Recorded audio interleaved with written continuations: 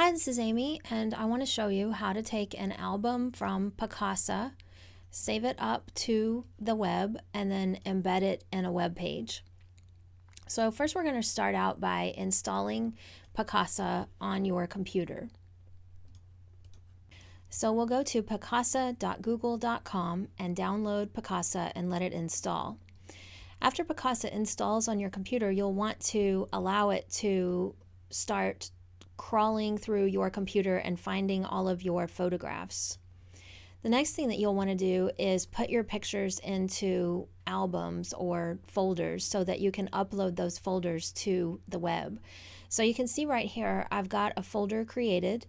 I've turned on Sync to Web, and now I'm going to go to my Picasa on the web and I'm going to find the same folder. So it's called GTANY 2012. This is the folder we're going to use for an example. So over here in my browser now, I've gone to picasaweb.google.com and I've logged in with the same account that I used on my downloaded Picasa. So here's the account that these pictures are stored in, and I'm logged in with that same account over here at Picasa Web. So it's kind of confusing, you know, it's two sides of the same thing. So now here's that album that I have uploaded pictures to. There we go. And now I want to turn this into a slideshow so that I can put it on my website. So here's our slideshow button right over here. We can see how nice this looks. We want people to be able to get this on the website. So let's do that next. All right, notice right over here it says limited. That means that only I or only certain people I've specified can even see this album, but our goal is to put this on the web on a website. So let's go over and edit and change our visibility to public on the web. Right here is where you decide whether or not you want people to be able to see where these pictures were taken. In my case, I do. These are all adults. There are no photos taken at my home here. And so now I'll click Save Changes. And now I see some new options over here. So let's take a look at this option, link to this album, and I see some information on embedding a slideshow. So let's click on the Embed Slideshow option, and we'll decide how big. In my example, I'm going to change it to large, and I'll leave it autoplay.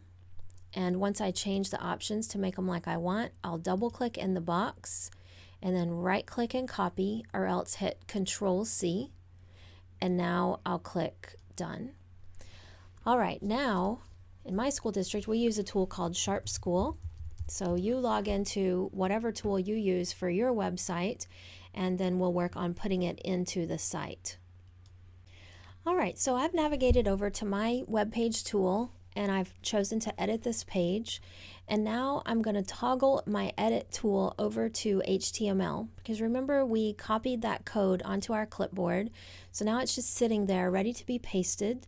And so now I'm going to right click and paste. I'm going to do one more thing because I want this slideshow to show up in the center of my page. So I'm going to come up here before the code starts and type less than, center, greater than, no space.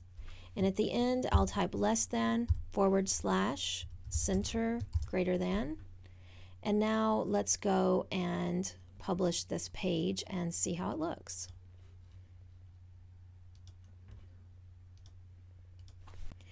All right, so to be honest, I had to do that 2 different times. I had to go back to page properties, check out my page again. I had to save it, then I had to go back to it and republish it. But once I did that a couple of times, I do now see my slideshow show up in my page. I can have other content on this page too. It is sometimes difficult to have a slideshow next to something else. It's really usually easier to put your other content above or below the slideshow. But it's kind of neat because people will be able now to go to this slideshow. I just clicked down here in the corner. They can actually go and look at the album and look at the pictures bigger, and they can have some control over how these pictures show up also. So hopefully that solves your problem today, and if you have any further questions, let me know. Thanks and have a great day.